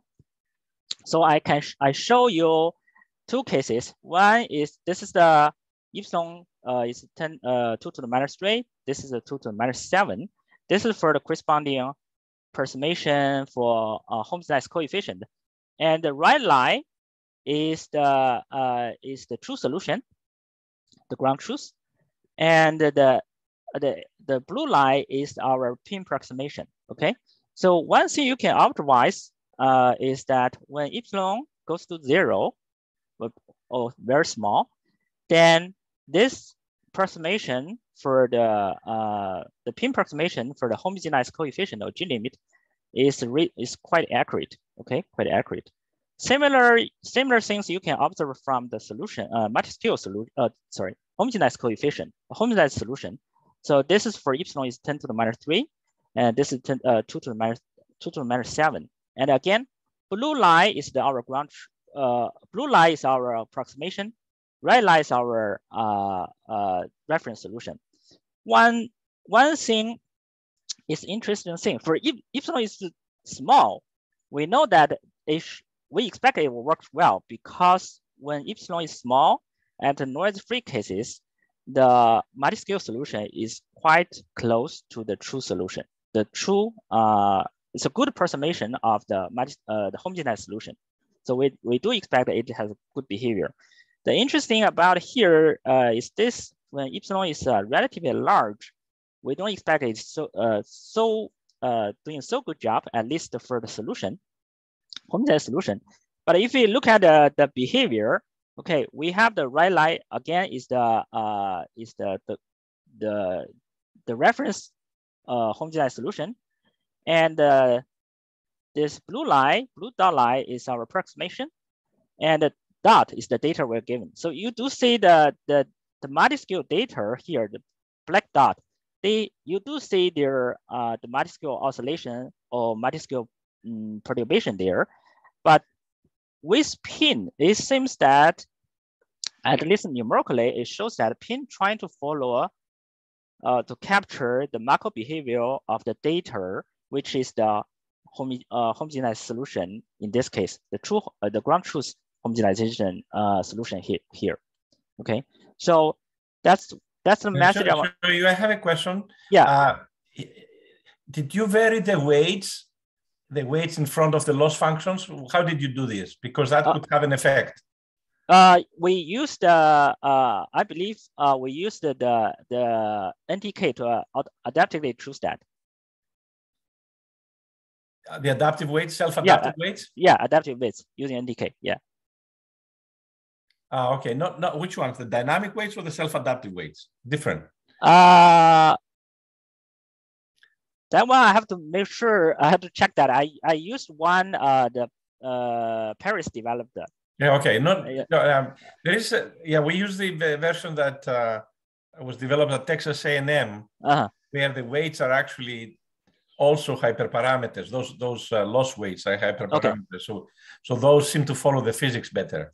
Okay. So I think you may try that because you would see different variations with the data. And these are trainable parameters. It's just one optimization. It's the steepest ascent actually. Okay. This, I will look for the reference and look at that. Yeah. Okay. Thank you for the comment. Yeah. Can I ask a quick question here? So I think can you go back to your previous slide on the equation? Yeah. Here I see that you have all fixed boundary conditions, so that your boundary condition is same for all, even the homogenized solution as well. So do you think it would be your performance might be affected by allowing your boundary condition to say like epsilon or decaying to epsilon, then your if it's a relative epsilon, definitely will be a challenging problem. But in most of the, at least the multiscale elliptic equation literature, we are familiarized that their boundary condition are, in general, is directly boundary condition is not depends on the epsilon. I see. Thank you. Yeah, it can be, but it can be. Then the problem will be harder, I would say. Right. Yeah, that makes sense. Yeah. Thank you. Yeah. All of the problem we show here is the standard setup for the multiscale elliptic equation community. Okay. Yeah. Again, I want to make a point that so even though the data has multiscale variation, but the pin solution, pin approximation actually is trying to follow the macro behavior of the data, not trying to follow the variation. Okay, in this case, and also to comment the George and the question. So if you use, I don't know if you consider this data has a lot of data. If you're trying to do the smart averaging, will that work? I never tried that. So the maybe I can ask you more opinion on that. Okay. Yeah. And okay, then we fix the next result. I want to fix is the epsilon, which is small, and but I will try to understand the noise behavior in this case. So in this case, we have the so here we have the noise-free approximation. So it looks reasonable good. And once you add more noise on the data, multiscale data, so you do expect that then the approximation become a little bit worse, but not too worse. It can still capture the major behavior of the homogenized coefficient or G limits. Okay, and for the solution, corresponding homogenized solution, you can say for noise-free, in this case, is fits the capture the homogenized solution quite good. With the 1% noise still okay, and for 3%, even though you do see the you can see the noise is not small, but in general the pin solution for pin approximation to the homogenized solution still capture well about the ground truth homogenized solution. Okay. So pin, I feel that pin in this case does help to filter out a little bit, filter out the noise in the multiscale data and filter out the multiscale variation. Now we want to show some the error convergence with the fine scale parameter. So fine scale parameter will be the convergence will be interesting to say. So here left hand side is the G limit or homogenized coefficient corresponding relative error to error with respect to the epsilon, if it makes epsilon to be small. And for the right plot is the corresponding homogenized solution, relative error to error convergence with respect to the epsilon. Now, clearly you can see when you have noise free, you do see the clear convergence for the G limits and the homogenized coefficient of G limits and the homogenized solution. Okay, this is not a surprise because we, in this case, at least this right now is the local periodic cases. We know that when epsilon goes to 0, then multiscale solution is a good surrogate or good approximation of the homogenized solution. So we do expect that the pin can do a good job on that. Okay. And for noisy data, now you can see that so for this is a 1% noise result, 3% and 5%, 1%, 2%, 3% and 5%. And you can see that when noise is not very large, so you can still see some error decay or convergence. But once they reach to certain stage, your noise level is dominant over the fine scale effect. Then you do expect the error saturation in this case, which we observed especially when we have a high level noise. You can see basically, even though we do expect the multiscale solution will converge to very close to the homogeneous solution with epsilon is small, but the noise destroy if you have very large noise, it will destroy this convergence. Okay, at least in this local periodic cases.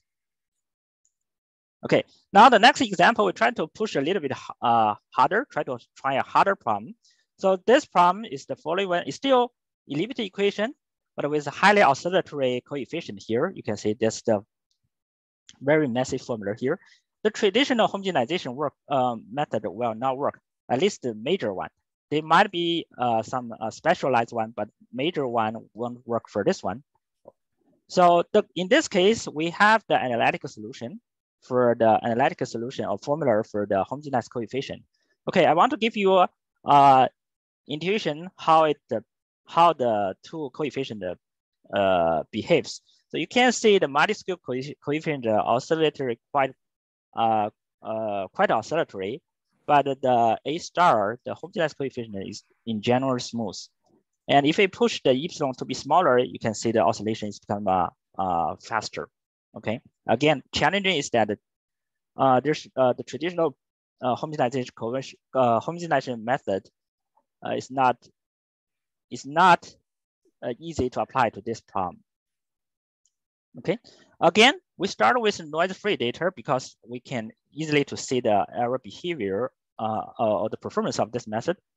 Okay, now we start with for noise-free data with different fine scale parameter. And again, we observe the similar behavior when epsilon is small.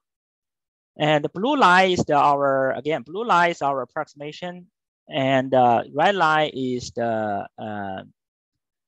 ground truth homogenized coefficient. You do say when epsilon goes to 0, becomes small, then we get a better approximation for the pin approximation to the homogenized coefficient.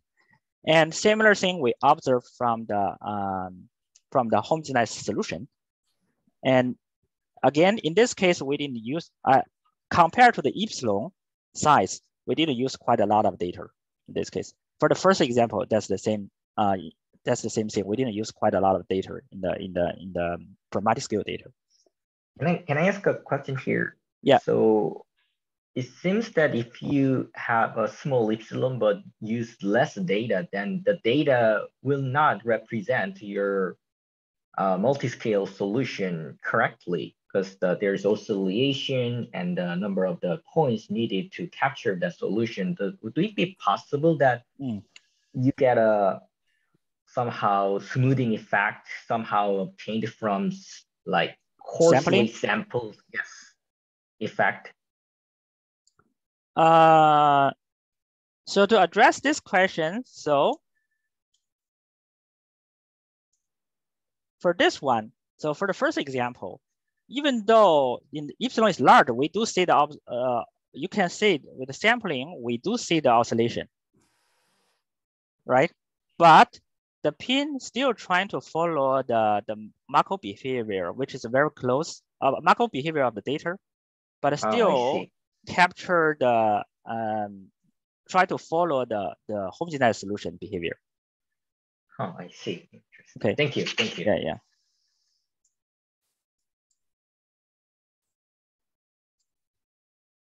Okay. And okay. Now, if we trying to we fix the epsilon, which is 2 to the minus 7, and we try to consider the noise, how the noise level influence the approximation result. So again, this is a noise-free cases, 1% noise, 3% noise, and you do say that when you have larger noise, of course, you do see the pin approximation. In general, we expect it's become worse. And for the homogeneous solution, it seems that it's okay. Even though we have a very large noise, then the pin approximation is still looks reasonable good compared with the ground truth homogenized solution. Okay, that's this cases. And also we'll show the error convergence with respect to the epsilon. In this case, again, left-hand side is the homogenized the convergence for the homogenized coefficient, and the right-hand side is the convergence for the homogenized solution. So this one, the convergence I would say much stronger compared to the previous example.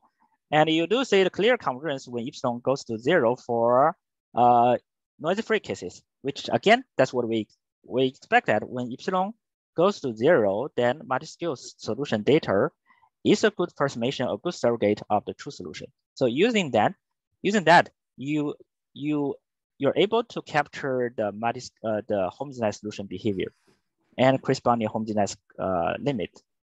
Okay, and when noise is become larger, this 1%, 3%, 5%, and you do say that when your noise is large enough, it's dominant over the fine scale parameter or effect, then it will saturate quickly. For 5%, we do not see too much the error convergence.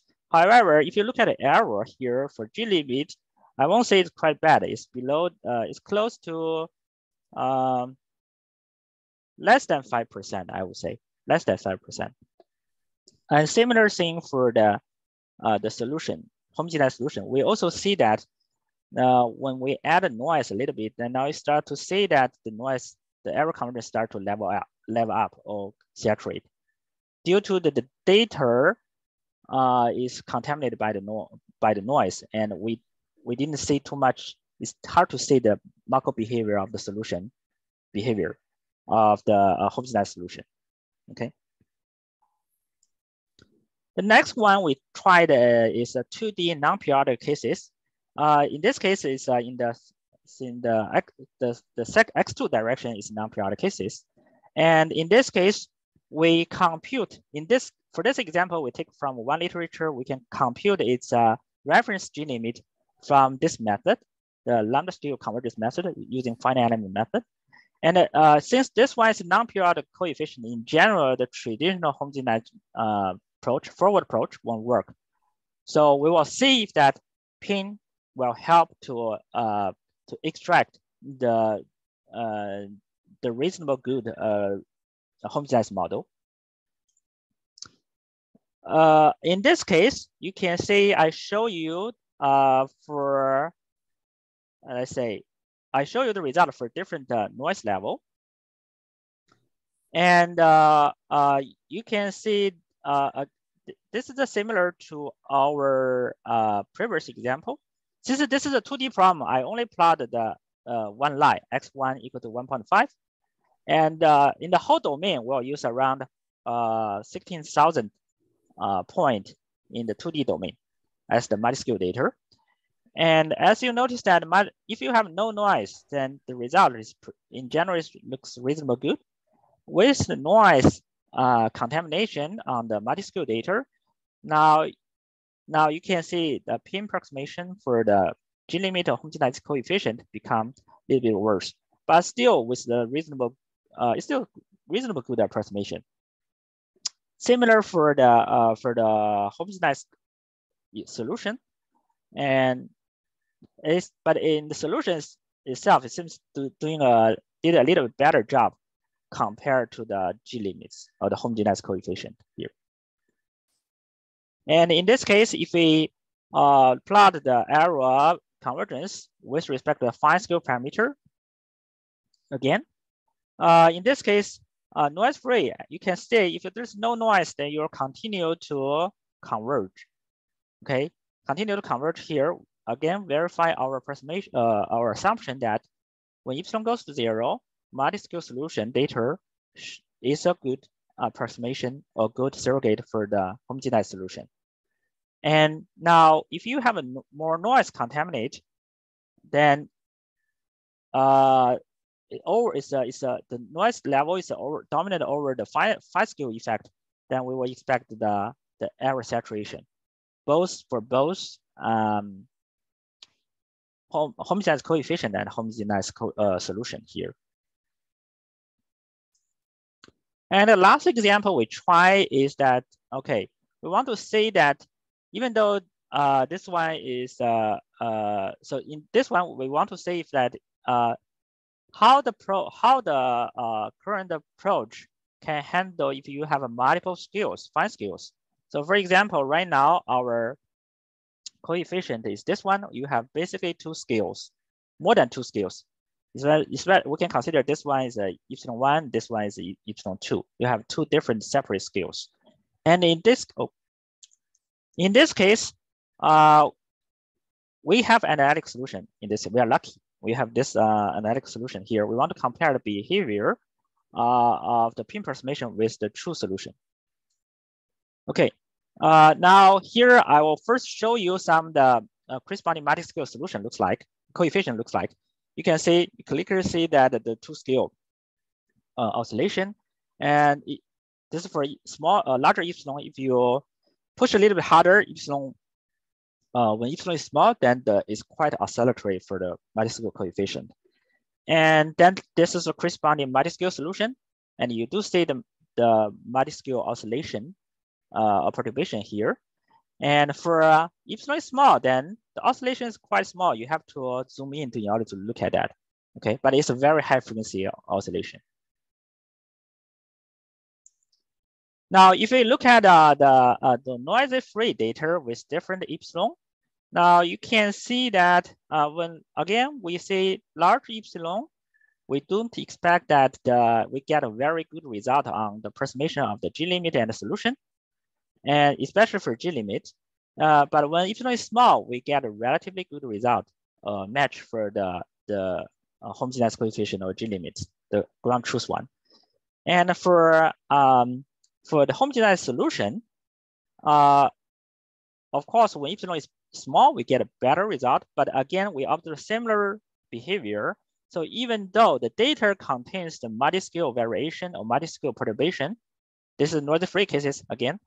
Even though your data contain the multiscale variation perturbation, then the pin approximation to the homogenized solution still trying to capture the Markov behavior of the solution, the homogenized Markov behavior of the multiscale solution, which is close to the homogenized solution, ground truth homogenized solution, right? So you can see the dot is the multiscale data, while the red line is the reference homogenized solution, and the blue line is the our pin approximation, right? Our pin approximation. And then for this one, we're just trying to again to explore, to examine the performance or result for different noise level. With noise-free, we get better result, the best result. 1%, the result start becoming a little bad, but 3% seems a little bit worse than our previous examples, 3 examples. But I feel this might be related with the training is not enough. We'll do a little bit more training epochs and see what happens here. Or maybe try George's adaptive weights. It might help. And for the homogeneous solution here, again, noise-free cases, you can see it's matched quite well with the truth, with the ground truth homogeneous solution. With more noise, it's still not doing a reasonable good job to match the homogenized solution here. Okay. So again, so we talk about the traditional homogenization in the multiscale elliptic equation literature. So they usually require the explicit formula or periodicity assumption for the multiscale coefficient. But if we want to develop for general setting, non-periodic setting, or non-standard setting, so the traditional homogenization approach won't work so well. Even not applicable. Okay, there's no mature method or framework to do that yet. For some special example, they might have, but in general, there's no mature approach. So here, we try using pin to handle the homogenization problem for non-periodic cases and non-standard cases, giving noisy-free multiscale data, solution data, or noisy data. And we can see that because our hypothesis that when epsilon is small, the multiscale solution will converge to the homogeneous solution. So multiscale solution data, at least at epsilon small, is a good surrogate to the homogeneous solution. We can use them as the data for pin to train to learn the G limit or homogenized coefficient. And we also observed that the physical informed loss we provide through the homogenized equation, it does help filtering out the noise or multiscale oscillations. It can help us to capture the macro behavior of data. So the of course, those examples is still relatively simple. But in the future, we want to test a more complicated example or setting. And also right now, we don't have a very rigorous theoretical insights on this firm. That might be require a little bit more time to develop the insights on that. Thank you. Thank you very much, Xueyu. Any questions? Hi, Dr. Zhu. This is Jen from the Crunch Group. Yeah. Can I ask a quick question? Sure. Could you go back to the result section where you plot like the oh yeah, this one, yeah. Next one. Yeah, it's so where you plot basically the error versus the epsilon. Oh, okay. Yes. This is the first example. Yeah. Yeah. So I'm curious about like for all these experiments, like for the different noise level, did you do like one experiment or like you test like multiple experiments? So I just want to know like the robustness of these. I think we try multiple one. We pick the best one. Oh, okay. Yeah. That makes sense. Thank you. Yeah. Thank you. More questions? Go ahead, Matthias. Oh, thanks. Hi. Yeah. First, thanks a lot for this very interesting talk. I just first wanted to comment on if you asked other researchers from a different community, they would classify this problem as a singular perturbation problem.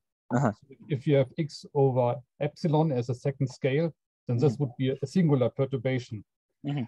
So maybe this is something you should also look for. And secondly, I mean, here you are looking for what is called a macro scale or reduced model solution or surrogate model solution, a surrogate solution. And I mean, it depends on the problem if this is what you are seeking for. So if you think about, for example, porous media, then this is the right solution. But if you switch from an elliptic problem, for example, to Schrödinger equation, then the people also want to see these oscillations. So they want to see the fine scale. And then often there are some approaches used that are splitting the macro and the micro scale. And the simplest approach is this WKB approximation. WKB, okay. So you would have somehow, for each scale, you have a separate problem and a separate net you have to train. So maybe this is some interesting direction to follow. Yeah, we used to teach this in the classes. Now we don't teach these classes anymore. That's why they don't know this.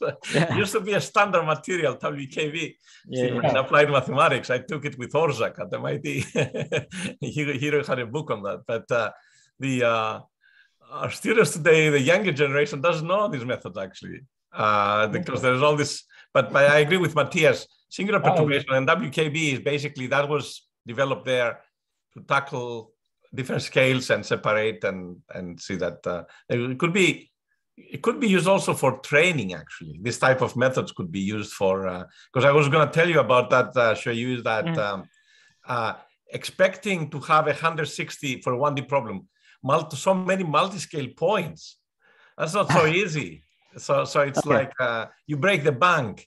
But maybe you can think of this multi-fidelity framework where you are given some measurements, let's say that of the high fidelity, and then you can have a lower fidelity, which is cheaper. It's not perfect. You're not going to break the bank. And then, like Matthias said, maybe some of these models could give you approximate models, which you could also use them as a lower fidelity, if you like. That's true. In the multi-fidelity framework, but to make it a little more realistic, because if you're working like for a porous medium, I work with Hanford site at PNNL, and there's like it's a 70-kilometer area. and the most they can have is 1,000 holes, right? And 1,000's a lot. Yeah. So you're not going to get much, but not, you know, the thing is, you don't need multi-scale data everywhere. You need so that's mainly for the second scenario. For the when you see, I think you mainly refer to the sensor case, right? For the for the first one, the noise-free data is basically for the simulation data. So even though the first one is one of our major target, because I think that will be more realistic, because you have the A epsilon, the multiscale coefficient, but you don't know how to go from there to A star. Yeah. In general, there's no framework. So then I feel that PIN will reformulate this one using the as the parameter estimation from using PIN will at least provide some approximation one way, one approach. Yeah. Yeah. Otherwise, if you follow the traditional way, go from given A epsilon and to go A star, I don't know for general setting, there's one way to go there. At least right now, there's no theoretical foundation for that. I mean, people don't know how to do that. Right? That's why the first scenario, this one will help. I agree that if for a practical scenario, then a lot of sensor data from multiscale front that might be not realistic. Yeah, that's why that's also one of the concern. Wave propagation also in randomized media, all the work that Papanicolaou and others did, that will be a good area for you to tackle, I think. Okay. Young John, you have a question? Yes, just one quick question is, in scenario one, when epsilon and A epsilon is known, then you can get as many data you wish. Then because the European formulation is just the standard formulation, assuming just for the problem approximating the solution of the PDE. So I'm wondering if you have a lot of data and you use the large enough network architecture, then I feel like you might encounter just to recover macroscopic solution. Microscale, you mean the multi-scale solution, right? Yeah, multi-scale solution. Yeah, that's a theoretical interesting question in the sense that, so I used, well, basically the pin loss, I use this equation.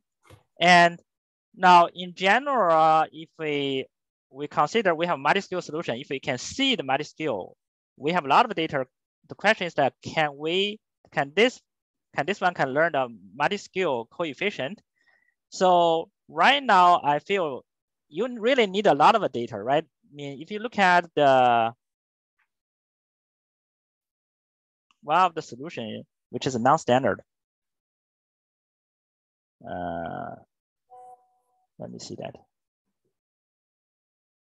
Maybe last one. So for example, the really interesting part is when epsilon goes to very small, and this oscillation is quite a lot. You really need quite a lot of data to capture that.